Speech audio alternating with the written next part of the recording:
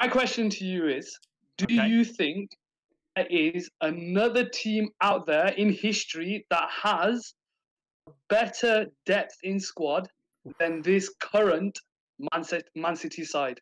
The reason I say this, Yeah. Man City on the weekend, they rested Stones, Sterling, Gundogan, Bernardo Silva, Torres, Yeah. Cancelo, and Phil Foden. You're thinking, okay, they've rested those players who started the game. So they're Unreal. starting 11 for that game. Yep. Ederson, Walker, Diaz, Laporte, Mendy, Fernandinho, Rodri, Yeah. Mahrez, De Bruyne, Gabriel Jesus, and the guy who's leaving at the end of the season, Sergio Aguero. Oh wow. Is there another team in history? Now we're both Manchester United fans. Yeah. Yeah. You know, we saw when Ronaldo, Rooney, Tevez, you know, they used to dominate the Premier League, the Champions League. That counter-attacking goal that we saw against Arsenal. But we had fringe players that would come in and do a job. You know, the likes of Park and John O'Shea, Darren Fletcher, players who might not be in the starting 11, but they did a job. Yeah. This current Man City side, is there another team out there that has a better depth in squad? Mate, that's different gravy. The Man City squad at the moment is different gravy. Like you say, their depth is unreal. I mean, for Laporte to be everyone last season absolutely raving about Laporte and how he'd come in and he was touted as like the player to change the Man City's defensive woes. And when Laporte was out the team, people were like, City looked a different team. But now Ruben Diaz has come in, and Laporte can't get a game. And Laporte was supposed to be like one of the best defenders in the world. He came in and we thought, all right, so that's the company replacement. And then Diaz comes in and makes Stones look world class. You know, remember when Suarez made Daniel Sturridge look like he was one of the best strikers in the Premier League? Yeah. Like a Stones come in and we're trying to think, all right, is he going to do that for England? Oh, honestly, I was watching that game on the weekend. I just couldn't think of another squad. Look, don't get me wrong. There's a lot of teams that have a great starting 11. Look at Liverpool last season. 100%. You know, Manchester United when they were on top. You know, great starting 11, and you could bring down a few players or whatever. But this is a full squad. Like, one of your questions is whether Man City will win all 4 trophies, and the question on everyone's lips is, when do we start talking about the all 4 trophies thing? Is it when they've won a couple of trophies? Today, mate. But yeah, honestly, this Man City side, like, as much as I, you know, hate Man City, and you know what it's like being a United fan, just looking at them and thinking, my God, man, imagine if Pep had come to United and see what could have happened. Yeah. But the way the squad that they have, you know, Raheem Sterling not on the pitch, Phil Foden, who's still doing his GCSEs, you know, his mum has to bring him to training. You know, he can't drive to training or whatnot. It's just, it's absolutely in awe of the depth in squad that they have and the quality in that depth in squad. Yeah. Well, to answer your question, is there a team in history or isn't there a team in history? Because that's it. That gives. I need a definitive answer. I'm gonna probably say no. I don't think clubs had the finances in yesteryear to be able to afford a massive squad like that.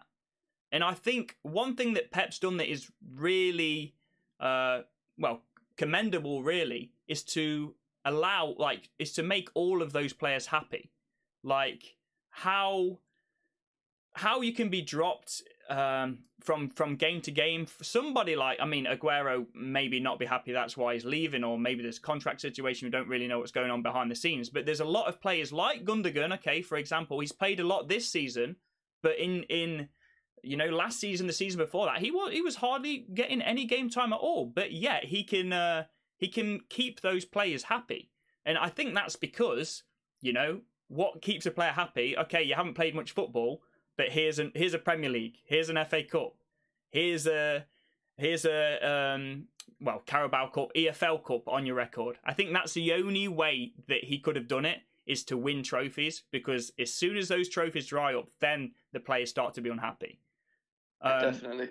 But he's managed to keep them happy because of the amount of trophies that they've won. So to answer your question, no, I literally don't think in history there's been a team with this much strength in depth before. So that's my answer. And what do you think if you had to give a definitive yes or no answer? I don't think there is. No.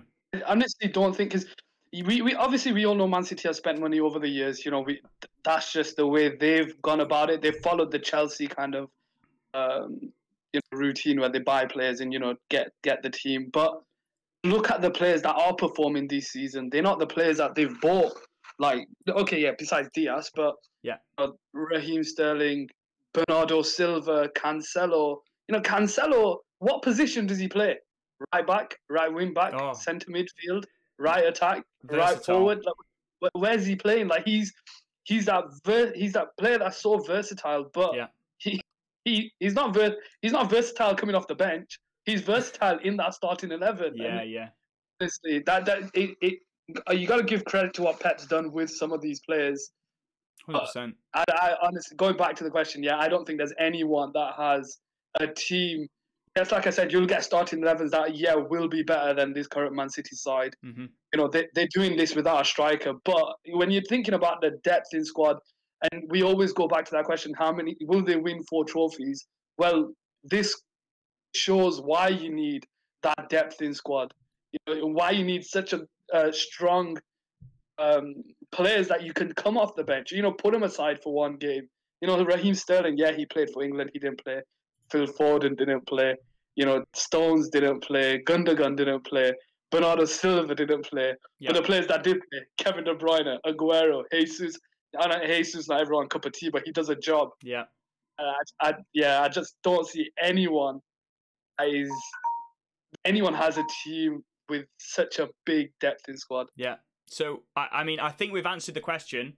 If you want to give yourself a shout out, tell the people that are watching what you're all about. I'm going to post your link in the chat as well now, so that they've got a straight link to follow you. I appreciate that, Deck. So, guys, if you don't know, my name's Adam. I'm from Couch Sports Football.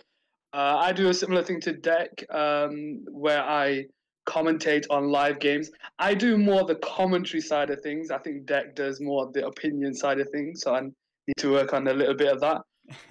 You can find me over on twitch.tv/couchsportsfootball, just going through a bit of a rebranding in terms of images and logos and everything like that.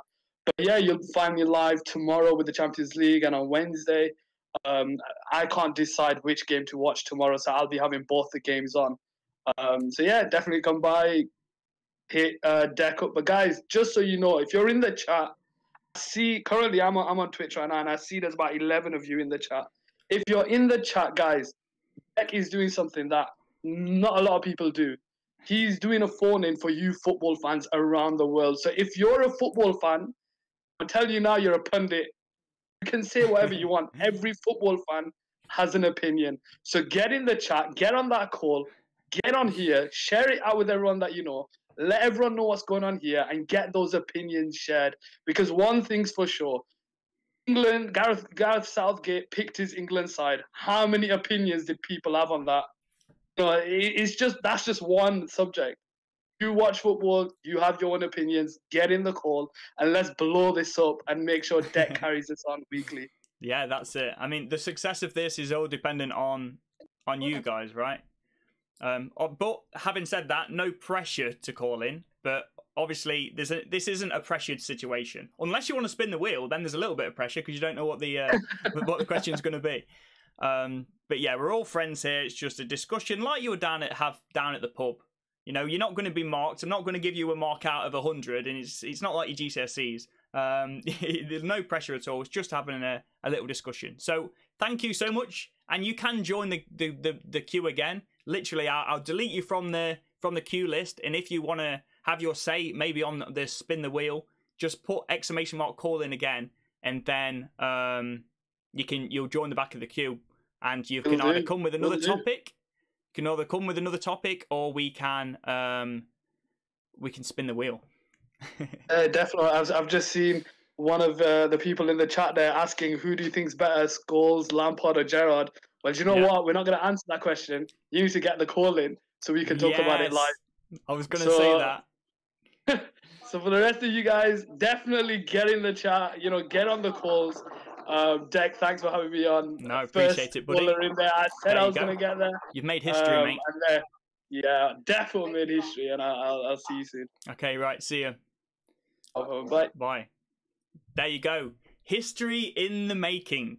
History in the making there. The very first caller, Couch Sports Football. And you can have your say as well. Just ! Call in, and we'll join the